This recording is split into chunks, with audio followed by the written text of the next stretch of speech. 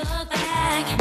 Don't look back. Make your mind the place to go. And you're listening to Flashpoints on Pacifica Radio. My name is Dennis Bernstein. This is your daily investigative news magazine, and we turn our attention back to the battle to protect, really it comes down to protect your legal right to vote, which is being undermined in about a dozen different ways. That's just sort of off the cuff, but it's probably more than that. And we got a couple of people now who are legally engaged in trying to hold the state accountable to protect our vote. Let me tell you who's joining us. We've got Bill Simpich in the studio. He's an attorney based in San Francisco.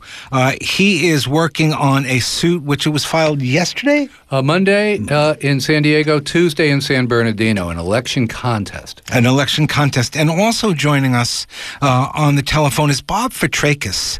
He is joining us from Columbus, Ohio, where they know a lot about elections getting stolen.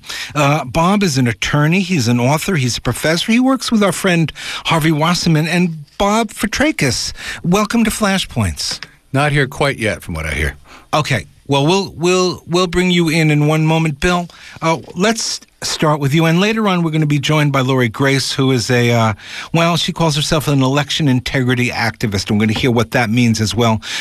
Bill, explain us what the suit is. What does it mean, election contest? Very interesting. Instead of a recount, you have a contest when a citizen challenges the final vote. And that's what's happening.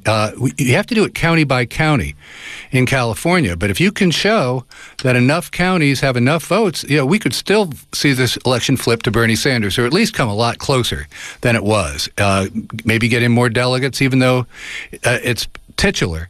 It's important to know exactly how many people voted for the man. And we think we've got great evidence, from whiteout on the ballots to a shredder truck at the registrar's office to you name it. All right. Well, those are two very provocative examples. Tell us about that. Oh, you said whiteout? Whiteout? Whiteout. And if you can believe this. Who's whiting out? The registrar. And he said, if you can believe this, he said he's doing it to help show the intent of the voter. If you can believe that, he's saying that because people sometimes vote for people they shouldn't be voting for, which is determined by, sometimes by statute, sometimes by the registrar, they have the right to white out the votes that they think is incorrect. And so they white out what they think is the incorrect vote. Why don't you save it so the rest of us can double check? Now, I'm thinking to the Brexit vote, and they counted the ballots, and when there was a contested ballot, there was a public discussion of the contest.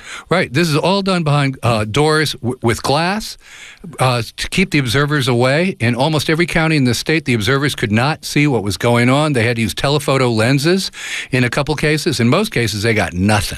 They don't know what happened. There's no way to make sure we know what the ballots contained or the custody.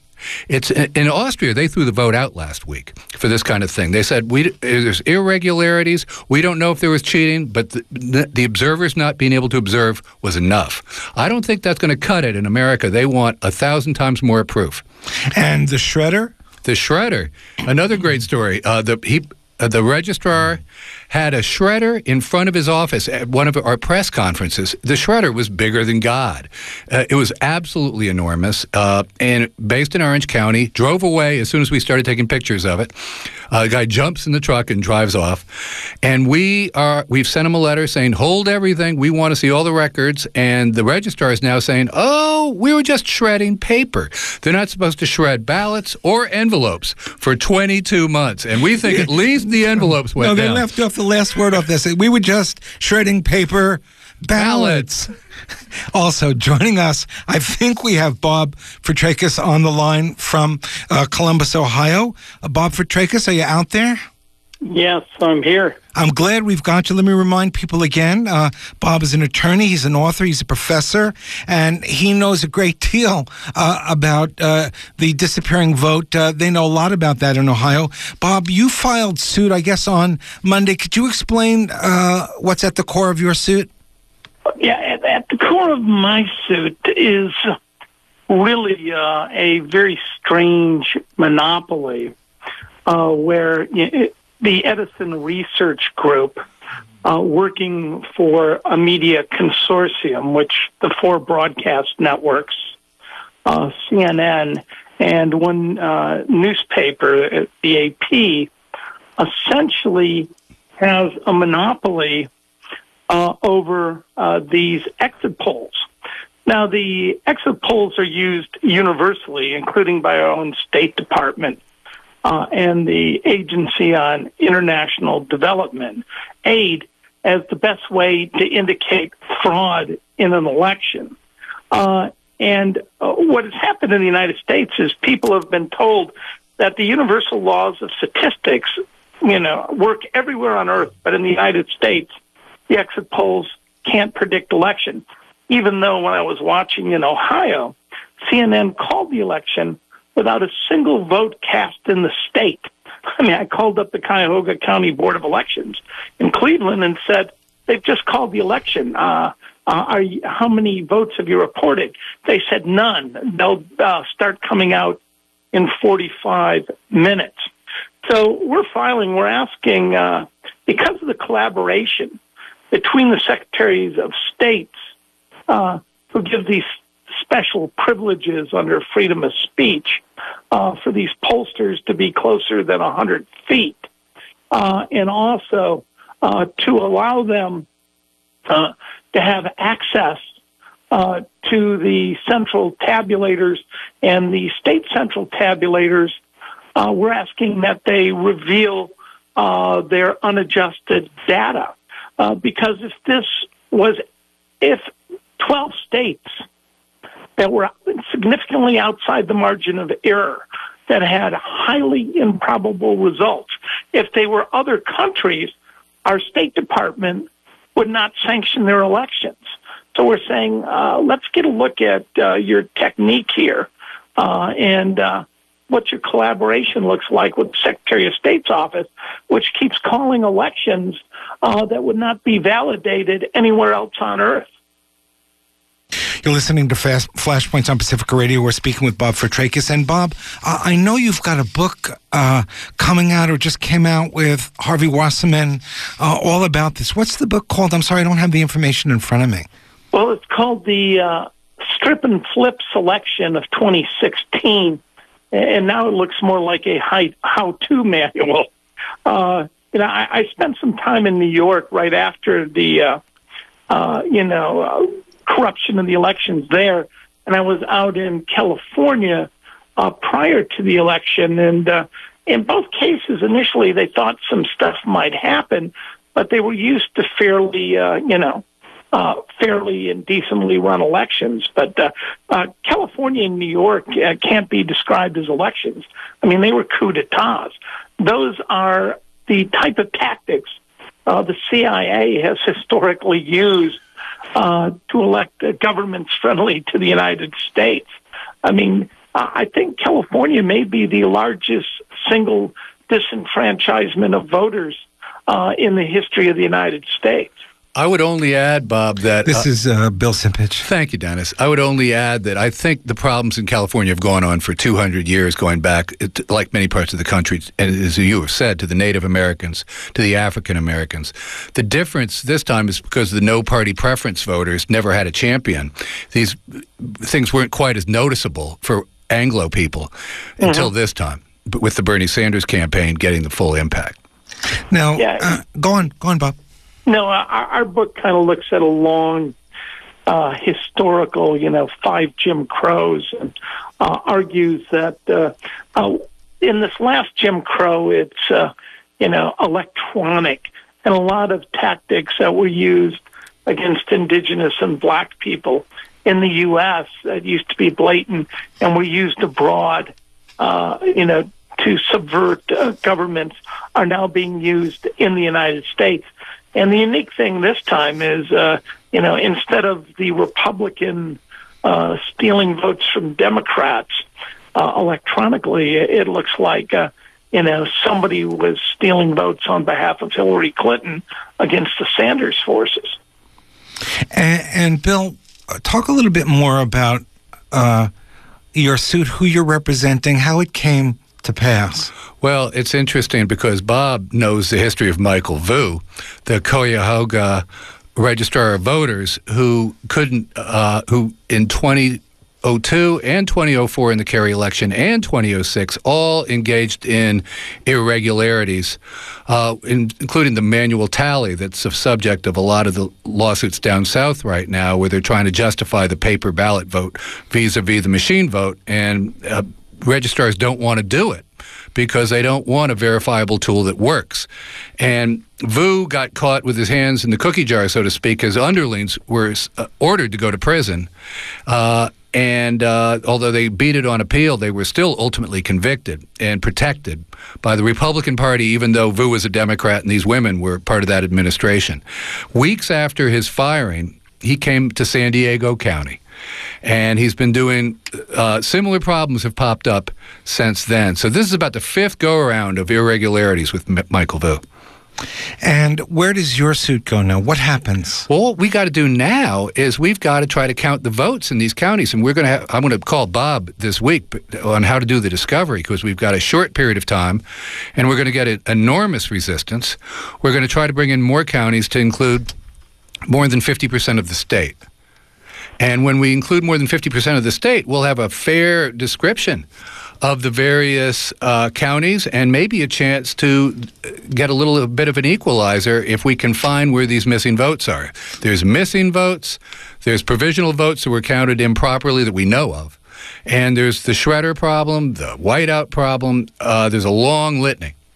And Bob Fitrakis, what Bill's going to ask you advice. What would be the battle strategy? Is there hope to restrain this kind of out of control undermining of the democratic process? Yeah, there is. I mean, obviously, it's harder after the fact, but at least Bill's on top of the shredders. Michael Vu actually allowed for massive shredding in 2004 in Cuyahoga County, which was Cleveland, and also didn't count 41% of the provisionals, which was the highest rate in the state. So he's got a long history of shredding ballots. By the time we, were able to fight in Ohio and get an order to actually count the ballots, Bill's way ahead there. He's right. They're supposed to be held for 22 months, but 56 of Ohio's 88 counties had accidentally or on purpose destroyed the ballots, including Montgomery County, which is Dayton, Ohio, which destroyed every single ballot, claiming they thought it was a state election schedule and not a federal election.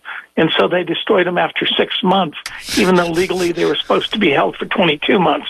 And the problem there is, our argument is somebody needs to go to jail. These are election officials.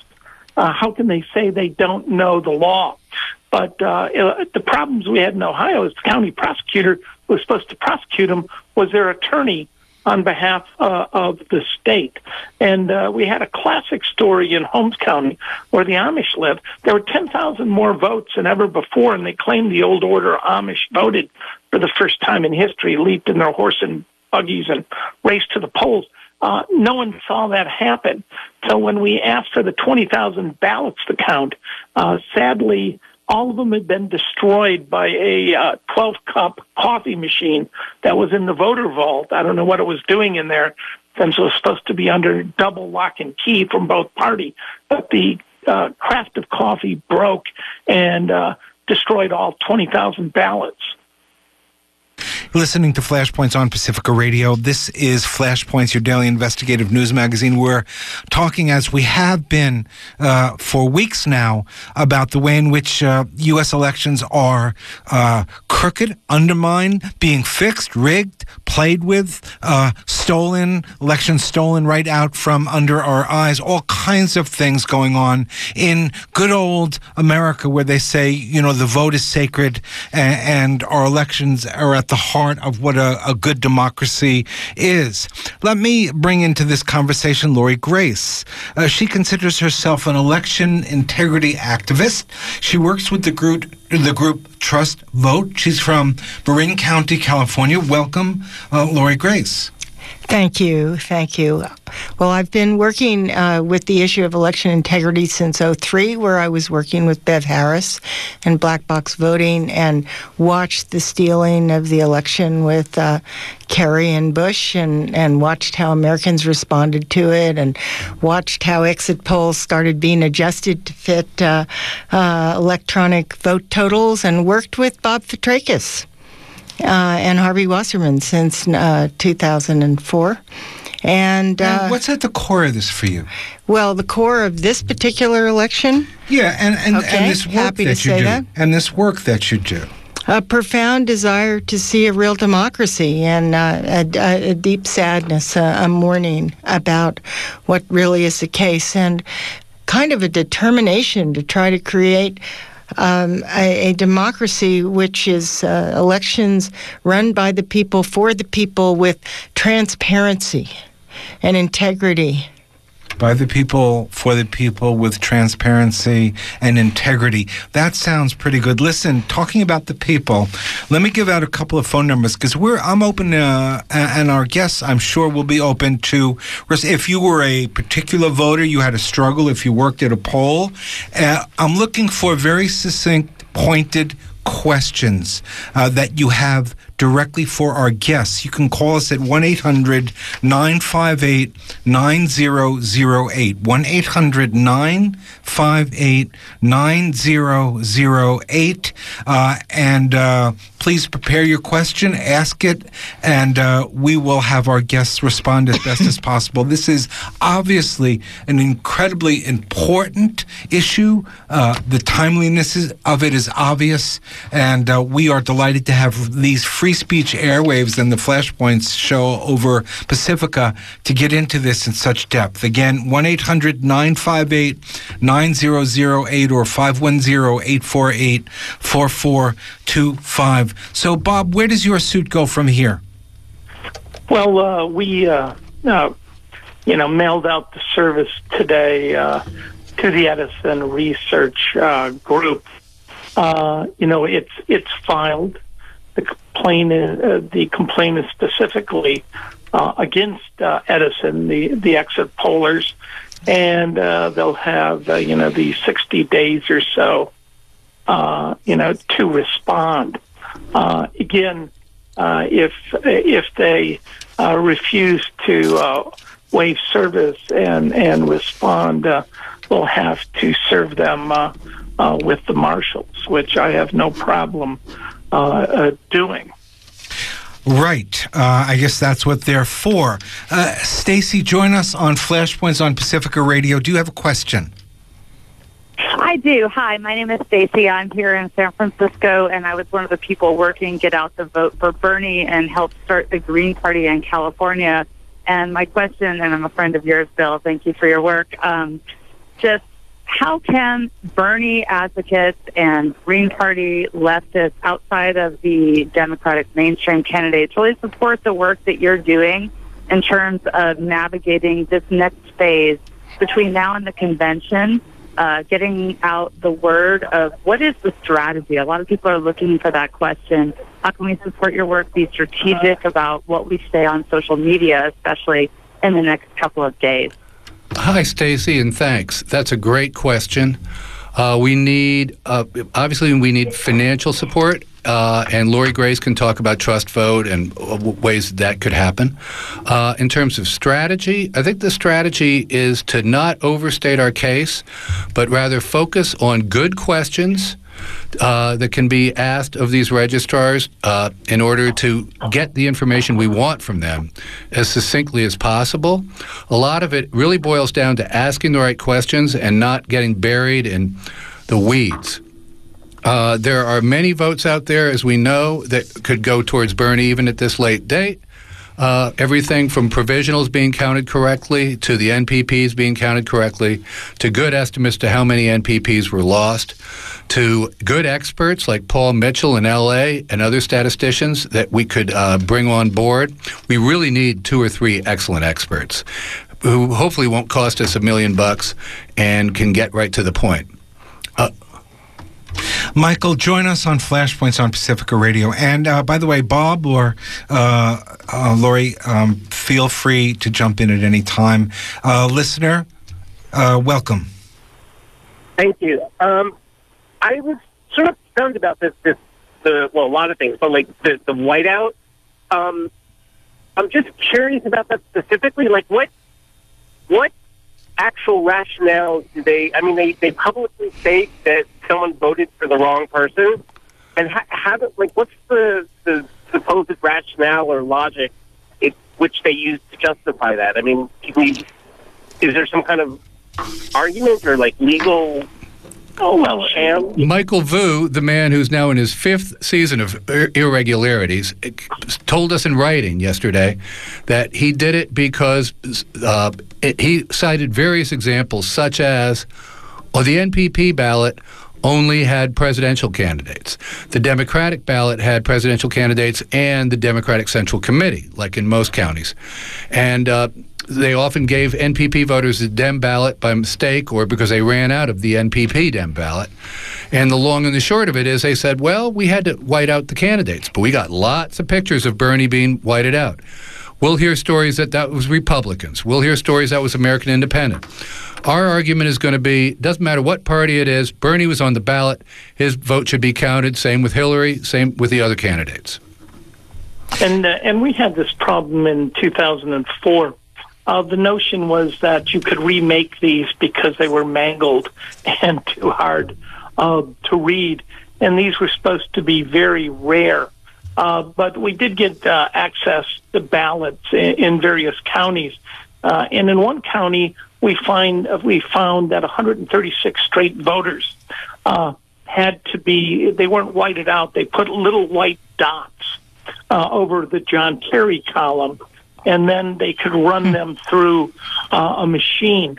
So we found tremendous amounts of so-called remade votes. And in this case, one person was allowed to remake all the votes without a person from another party there. So it's a long-standing tactic. And it's supposed to be a rare legal, occurrence, but we found they were quite common in Ohio in 2004.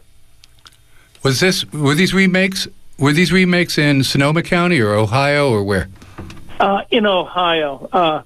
Again, mainly in the rural areas where a man named Ron Bayman, a statistician who teaches college in Illinois, went in as one of our observers and to check it out, and they said he could randomly sample ballots. He found 136 straight remakes. We found whiteout in almost every room, not just the remake room. And we don't think, of course, like you, that they shouldn't use whiteout on a ballot in any circumstance whatsoever, just like there should never be a shredder truck ever parked anywhere near an ROV. Did we see any whiteout jars in the Brexit vote?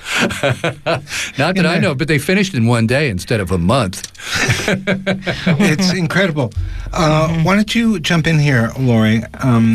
Well, I'd like to mention the purpose and inspiration behind the lawsuit that I worked actually with Bob Fitrakis to submit, and that is it's really to educate people in our country, and we fully expect the empire to strike back, so to speak. We fully expect Edison Media Research to file a motion to dismiss. And what we're really going to need at that time, or if we can start a RICO case and get to the paper ballots where we'll also expect the empire to strike back, we want really to know, the American public to know, that these large corporations, basically the equivalent of 1%, the 1%, are determining our elections and determining our votes. And that what we need to create, and I implore people out there right here, right now, to step forward. We need a large number of people to begin to demand a new election system, to begin to create them and invent them and bring in open source and other kinds of ways of sharing, or hand-counted, precinct-based counting, just different ideas. And I'm hoping at some point to create a conference later this year where we can look at new strategies and solutions. This is the third presidential candidate I've seen fold. When, I saw Gore fold, I asked him why. I was a Climate Project presenter. He didn't want to create a revolution, he said. I saw Kerry fold. I was part of Audit the Vote. Now I see Bernie Sanders fold. And I just feel a lot of dismay. All right, you're listening to Flashpoints on Pacifica Radio. We're talking about the stealing of elections in the United States. Right, in the United States. Where's Jimmy Carter? I think we need him. He has to put together some teams and travel abroad to the United States and find out what's going on here with these elections. The phone number is 1-800-958-9008. We also have the very important vote fighter, Bob Fitrakis. He's joining us from Columbus, Ohio.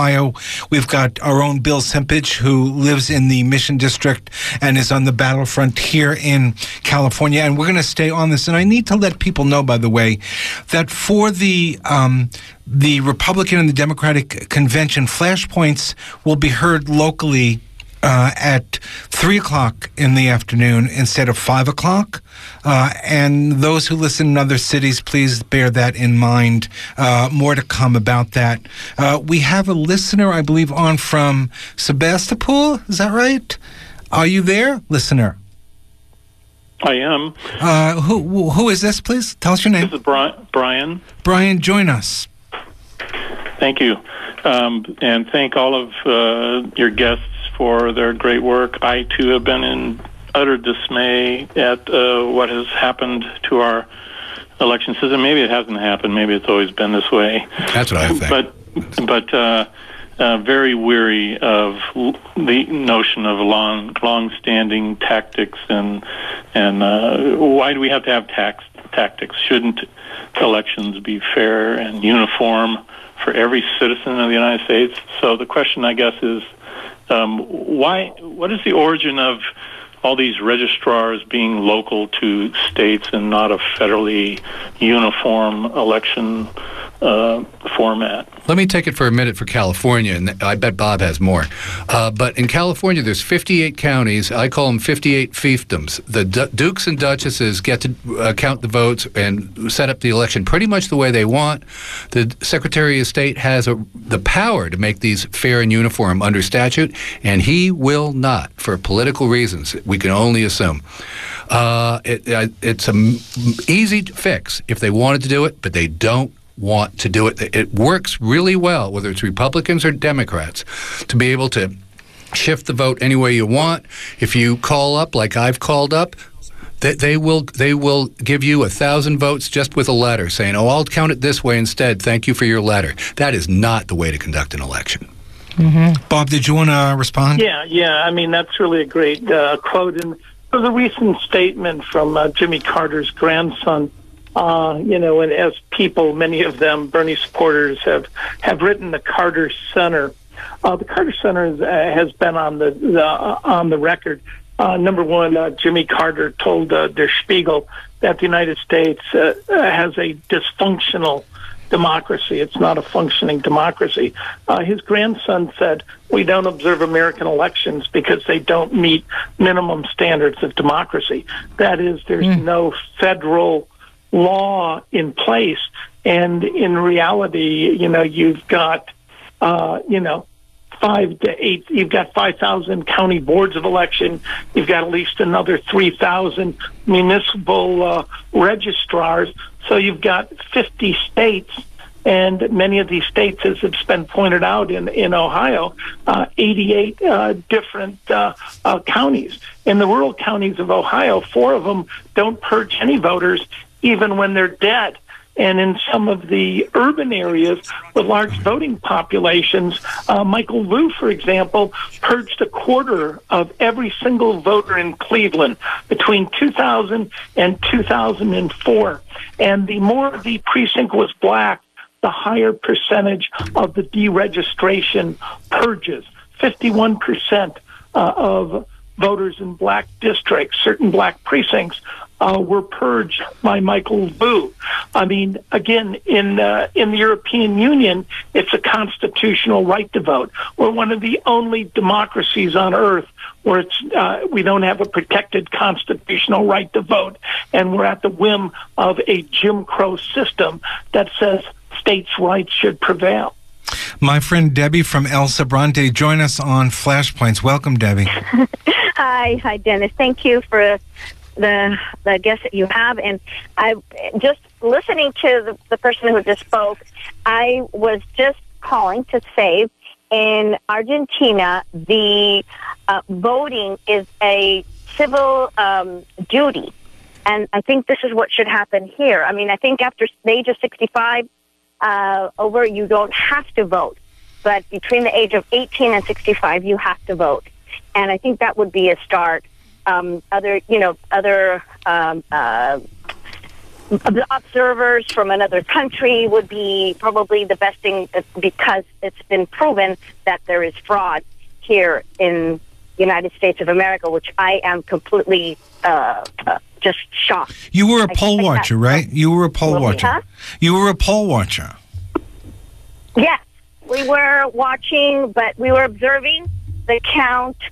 But the problem is that we weren't able to be right there with our heads over the shoulders. We had to be in a separate room. There's a big window where you could look, but that's not right. It should be that the observers should be able to be right there observing the count close by. So yeah, I actually was an international observer in the first election in El Salvador following the Civil War.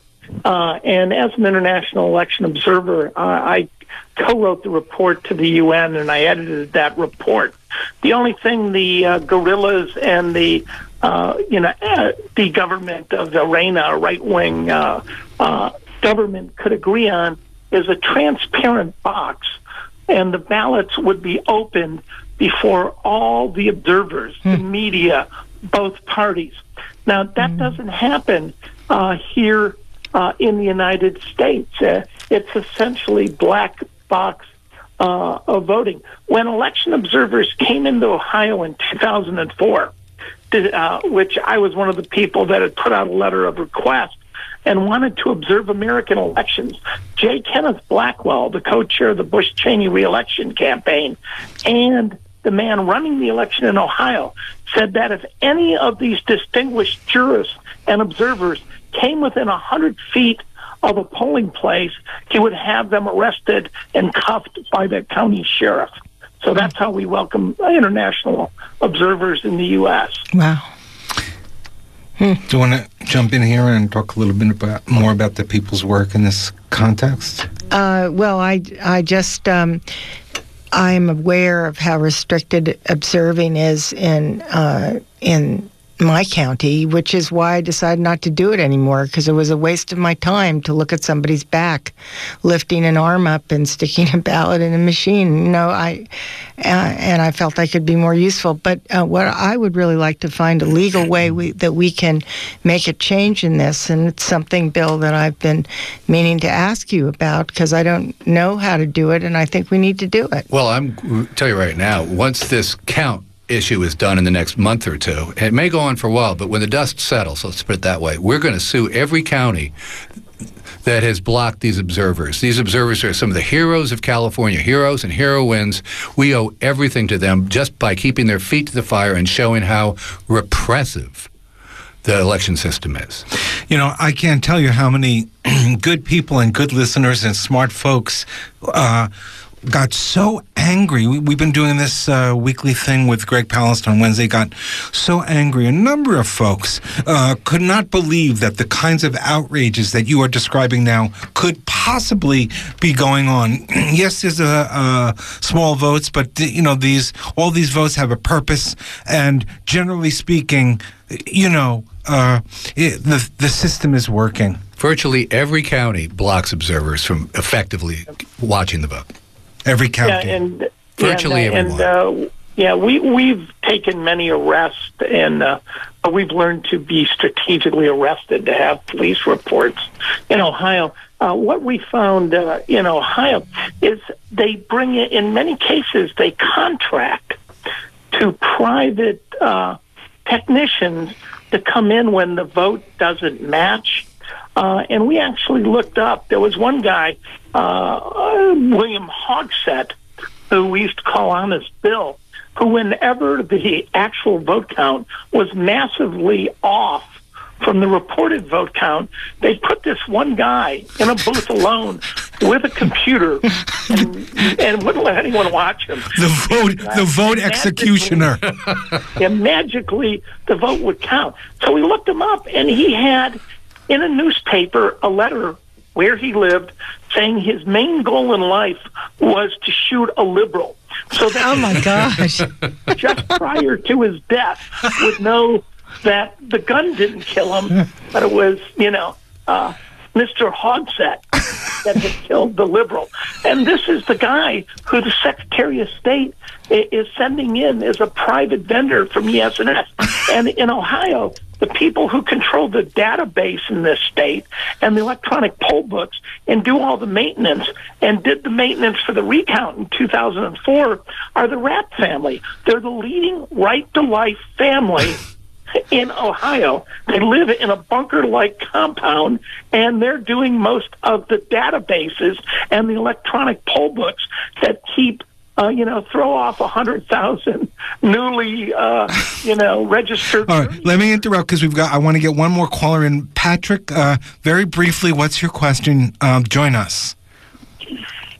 Hi, thank you, Dennis. Yeah, I wanted to mention I was an actual poll worker on election day, but one of the things that I think is part of the problem, and I wanted to ask your guest this, is that these registrars, they're county-based. I think their budgets are very small and their staffs are small. So, of course, they don't want to do a really good count. They want to get the results out there as quickly as possible, wrap it up, and then report the results to the public and the media as quickly as possible. So they just make up the results. I want to give all of my guests a very brief final comment. Bob, what do we need to know here? Well, we need to know we're not a democracy because we allow private, for-profit, partisan companies to count our software with proprietary software, and they're in collusion with these local registrars, and that this election they targeted the Sanders people. They used mega and metadata and went after these new voters, and it wasn't an election. In California, it was a coup. All right, and I want to come back to you just for a moment. So, Lori Grace, if people want to know more about the work that you do, support the work that you do, learn the different ways that they can get involved in helping this kind of operation, what do they do? So I would suggest that they go to TrustVote.org. Let me repeat that one more time. TrustVote.org, because we are doing follow-up on the lawsuits that Bill has been talking about here in California. Also, we've co-sponsored the one with with Bob Fitrakis and other things. Okay, and the website again? TrustVote.org. Okay, we're out of time. Bill? We need lawyers, computers, and money. What you guys are doing in terms of the battle at the legal level, at the grassroots level, to call attention to the outrageous stuff that is going. Who would ever believe that somebody would drive up with a shredding truck, that there would be whiteout? I can't. That's incomprehensible. I think they do it to demoralize people on some level. I mean, when you see that, you just want to quit. It's like, what other outrage can they put in our face and make us sound paranoid? I've been doing a lot of shows on voter stuff, but in terms of grassroots, frontline battle for the vote, this is the best. And I think we gave people a lot of what they needed to understand how outrageous it is and the role that the citizen activist has to play, particularly in this story.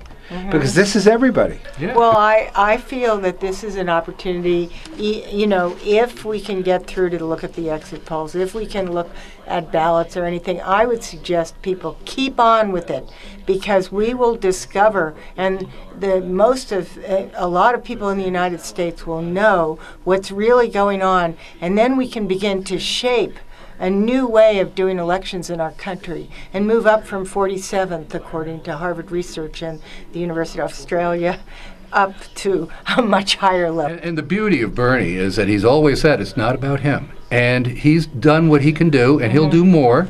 And right now, the ball's in our hands.